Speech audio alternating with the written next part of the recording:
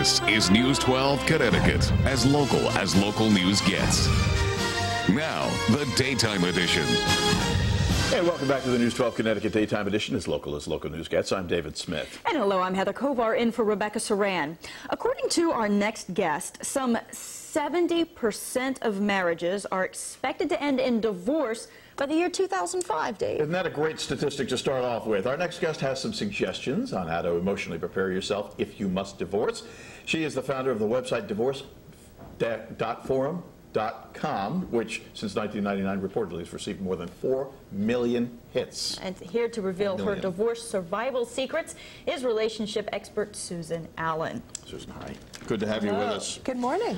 70% is just a stunning. I mean, it used to be 50%, and that was reeling enough. And you know what's frightening? Second divorces are less successful than first. The average marriage lasts for 7 years. So I've now committed the rest of my career to teaching people how to avoid divorce. Because there are 3 crucial elements that most people just don't understand. One, avoid marriage. Is that not one of them? Oh, there we go. Well said, Heather. Though I must say everybody finds that quite amusing. The first thing that's absolutely crucial is to understand that there are 7 stages of love. And as you get closer and closer to this ultimate unconditional love, which is the basis for a good, lasting relationship, you go from dependency, need, control, support, that starts to be good, intimacy, vulnerability. And vulnerability, you're almost at a wonderful relationship, and that's where most people panic. The last and 7th stage of love is unself-consciousness, where you can just be together and it feels perfectly natural, and it's almost like Fred Astaire and Ginger Rogers dancing. But most people panic at vulnerability because they don't want to. What time frame are we talking about here, Susan? This sounds like it could take a long time. And people jump into relationships, as you know, instantly. You know, it depends on how closed someone really is, because obviously I'm America's leading divorce coach. I do a lot of divorce and post-divorce coaching. So I teach a lot of people how to survive their divorce and then how to heal from the divorce. And we have an ebook that's 101 divorce survival secrets. And it's, you know, downloadable. Nobody even knows these secrets, and so they're getting killed in the courts. But we want them to avoid divorce. And that's so the most. In avoiding it, you know, what is the problem? People aren't making it past. I mean, intimacy's usually pretty easy, or you Depends think what it kind. is. Exactly. So what's the problem? Are they not willing to continue to work on it, or? Yeah, I have a number of clients that call me and say something like, and I give 1 hour of free telephone coaching.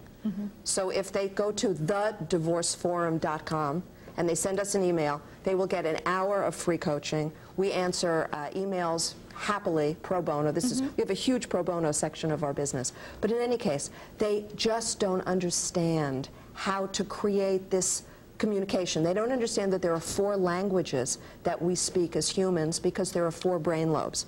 So if you are mostly logical or analytical, and you fall in love with a man or a woman who's mostly creative and a visionary, then you need to learn each other's language. You need to listen in a very different way. You need to let go of all those criticisms and all those judgments of yourself and of them. So opposites may attract, but they may not be able to communicate. That's right. Or get That's along. right. And That's that right. will cause long-term or even not so long-term problems, big problems. Sure, because you know, you have that wonderful honeymoon phase where you're just getting to know each other, and he's brilliant or she's brilliant, and he's beautiful or she's beautiful, and then you go home and you don't know how to communicate. You don't know how to navigate day-to-day life. And usually what happens is you're either going to be in self-judgments or judgment of your spouse.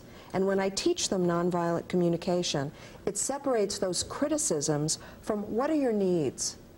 And if you have a need for support, how could your spouse automatically know that? If you have a need for financial security, well, why don't you come up with a strategy that works for both of you? So if you that comes need back love, to communication, then doesn't it? It does. And we teach them something that is absolutely radical, unheard of, unconditional love. I have ministers who come to me and are horrified when I say, I'm teaching you unconditional love for your spouse. You've heard of this, I think. It's hard, though. know, right in the middle of not agreeing on something and you're living with someone and you can't get away from them, just think you've got to love them no matter what. That's right. Heather, that's why that lovely dog, Wilhelmina, is that your knee, my dear? Yes, she Susan, is. thank you so much for being with us. You're so welcome. Great to see Thank you. you. So in the year 2001, 60% of all marriages ended in divorce. And the government projects that in the year 2005, 70% of all marriages will end in divorce. And I don't know about you, but to me this is unacceptable. Because when we get married, we marry because we're in love. And when we get divorced, usually our hearts are broken. And as a divorce coach, I know what it's like to have to pick up the pieces. And as a human being, as a woman who's had 2 divorces, I know what it's like to heal. And it's horrible.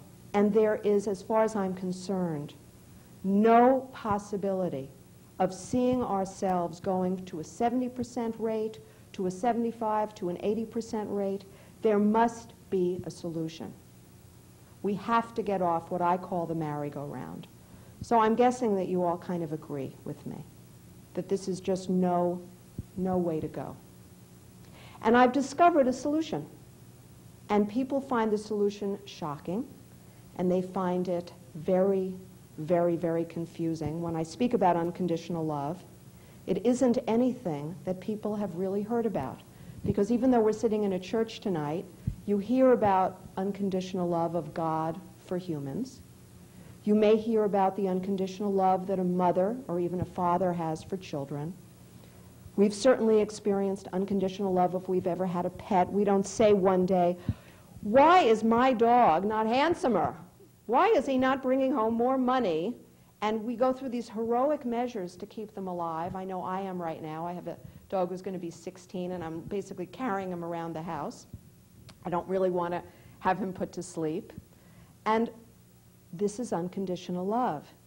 Yet, if I say to any one of you who's married or been married, did you love your spouse unconditionally? Invariably, the answer is going to be, yeah, sometimes I did.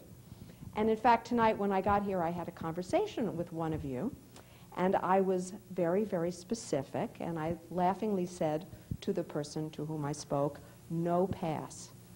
That's not unconditional love. Unconditional love is not if so-and-so does what you want when you want it. That's just not what it is. That's what I call the connubial blitz. And that is the first step to divorce. So if we're looking for a way to make, perhaps it's too late and we're already divorced.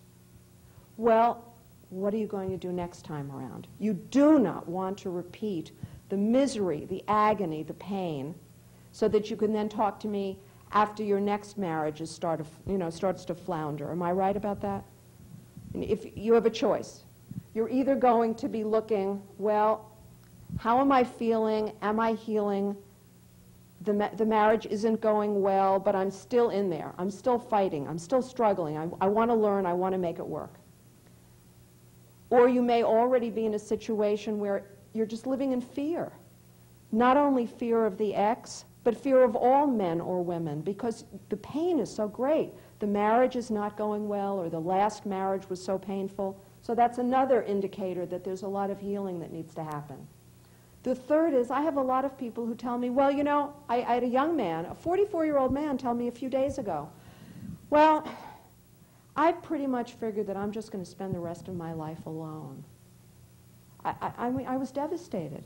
This is a handsome, brilliant, charming, successful 44-year-old man who's had 2 devastating divorces. And I suggested to him that there might be something he wanted to do to work out his problems, work out his issues, work on his own fear. He said, no. No, but that's where he is. And I said, well, you know what? You have my phone number. What am I going to do? You know, many people think that they'll just avoid dating. Well, you know, even if you get a divorce when you're in your 60s or your 70s, what are you going to do for the next 20 years if you live longer? Just avoid the whole issue? Just pretend it didn't happen because the thought of healing is so horrific?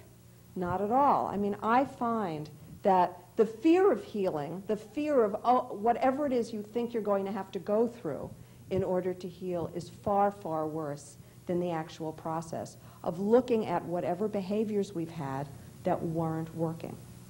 Now, there was one story that I heard very recently, which is just, it's a classic, and I want to share it, because most people don't understand that there comes a time when one or the other spouse indicates, I've had it. And normally, the other spouse panics and runs. And the spouse who's the first one who made the statement, I've had it, and ironically, that statement can be silent. You could actually be sitting with one of your women or men friends, and you could say, you know, I've really had it. I've been married for 35 years, and I'm not taking another minute of this. And you go home, and a week or so later, you're shocked to discover that your spouse is out the door, or that he's got another girlfriend, or she's got another boyfriend, or she took the kids and off they go. And you always think that it's your spouse who did it. And I hate to tell you that I learned this myself the very hard way. Because my husband one day said to me, you don't love me. And I was really angry with him, and many of us would have said I was justified. And I jumped to the first thing I thought on my mind was, yeah, I don't. How dare you treat me that way? I said, you're right, I don't love you. And a month later, he had a mistress. It might have been less than a month. It might have been a day later. I don't know. He might have actually left the house and gone straight to the phone. I mean, you know, who knows with these things. But one thing is absolutely sure. When he said to me, do you love me? And I said, no, I don't. He was in a panic, and he ran. Now, I wish I could tell you that that was the only time that happened to me, and I wish I could tell you that that was the last time it happened to me.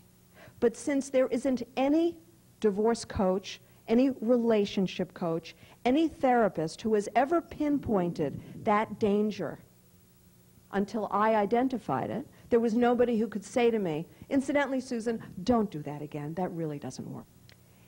And it's very unusual for somebody to say this because we don't realize that there's fear and there's love. And if you're experiencing fear, you're not experiencing love. It's one or the other. If you're having the thought, oh my God, he's cheating on me, you're not actually being present with him, loving him, and being fully available to him. If you're having the fear, she's leaving and she's taking her mother's money with her, then you're not going to be really there and being present and really being loving. And if you're pretending to do all that, but in the meantime everybody's meeting with their mediators and their attorneys and all the other things, you're not really being together. The fear is there. I once spoke to a woman, a client, and she said, you know, I met this great guy. But I said to him, you know, I just came out of a relationship and I'm not really ready. And I was really surprised, she said, when he didn't call. I said, you told him that you weren't ready. He obviously had his own fears. So between the two of you, you didn't have the price of a bus fare. You're scared. He's scared. What was the point? I said, you saved yourself a lot of time and trouble. Now, if you had been able to come to a different place with yourself, a place where you really were calm, a place where you really felt unconditional love for yourself, where you had found peace with whatever had gone on in the past in your life, do you think that that man who found you attractive wouldn't have called again? She said, well, of course he would have. So that's the secret. And the secret is that we are totally in control of what turns out in our life. And I don't mean necessarily that my ex-husband might not have continued and moved on in his life. But there are what? How many billions of people on the planet Earth today? So any of us that are alive and any of us that are alone or any of us that are in relationships that are not satisfying need only to look to ourselves to see that we're not calm, we're not unconditionally loving ourselves, we're not unconditionally available to be loved and to share love, and there is a huge, huge opportunity. So the good news is there's nobody else to blame, and the bad news is that there's nobody else to blame. So a lot of people become quite excited when they realize that there's so much of a difference that they can make in their own life, and then a lot of people become incredibly furious about it. So what is remarkable about self-empathy is it is a miraculous opportunity to come to peace within yourself, no matter what is going on around you. And the way that you do this was discovered by a man named Dr. Marshall Rosenberg, who was the founder of the Center for Nonviolent Communication. He was a psychotherapist for many, many years, and he said that having a PhD just gave him the opportunity of having fancier labels to call people. Instead of saying, you're crazy, he would say, you know, you're clinically depressed, or you're a sociopath. But basically, it didn't change anything, because everybody has feelings and everybody has needs. So if you're in a marriage and you're feeling frightened, that's a feeling. Then the question is, what's the need behind it? Well, mostly we're feeling frightened because we have a need for some kind of safety. It may be emotional safety, to know that we're loved. And I now see with my clients that if I can give them empathy, what are they feeling? What are they needing? What are they feeling? What are they needing?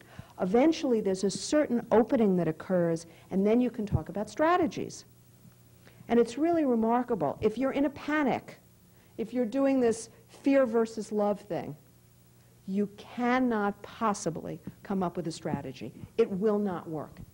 Just as if someone is in a state of terror, you have to calm them down before any kind of rational conversation is possible. So what's beautiful about this, what's remarkable about this, is that if you can give yourself self-empathy, then if your spouse or your children or your business associates come at you with some sort of drama, instead of being reactive and feeling defensive and screaming or becoming depressed or withdrawing or any of the things that we've done forever that don't work, you can just kind of breathe, be with your own feelings and needs, know what's going on with you, become calmer and calmer, not be immediately thinking, I need a divorce! Because we know that that's not what you really need. Because we know that the next spouse is probably not going to be different from the last spouse, is probably not going to be different from the next spouse, and the next, because what's the same as us?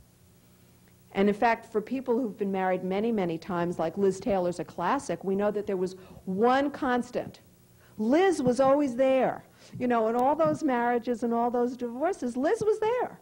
You know, the guys changed. Some of them were rich, some of them were poor, some of them drank, some of them didn't drink, some of them were this, some of them were that. But Liz was the constant. And, of course, the truth is the same in both of my marriages, the same in my relationships, and the same with all my clients. And what is so remarkable about self-empathy is we can stop the chatter and the defensive behaviors that we have with our family. The 7 stages of love, and this is really important, because when you're thinking that you're loving someone unconditionally, and you really believe it, I wonder, and I think the most valuable thing we can do is notice how we feel about ourselves. You know, if we look in the mirror and we have 1,000 judgments about ourselves, then we're not in the habit of unconditional love. And there's very little chance that we're going to love somebody else more than we love ourselves. And since our children are part of us, there's every possibility in the world that if you've got these 1,000 judgments about yourself, then you probably believe that your children should do a little better, try a little harder, be a little different. Now, here's a great way of judging. The first 3 stages are part of attachment, and they are dependency, need, and control.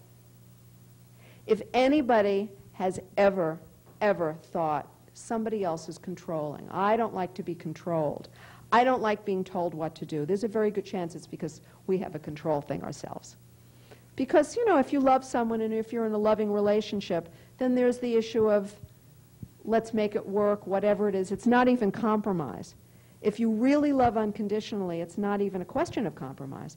It's a question of giving yourself and the other person giving himself or herself, and it just works. It's a dance. You don't go out on the dance floor and waltz together and think that you're compromising. You don't even have that thought.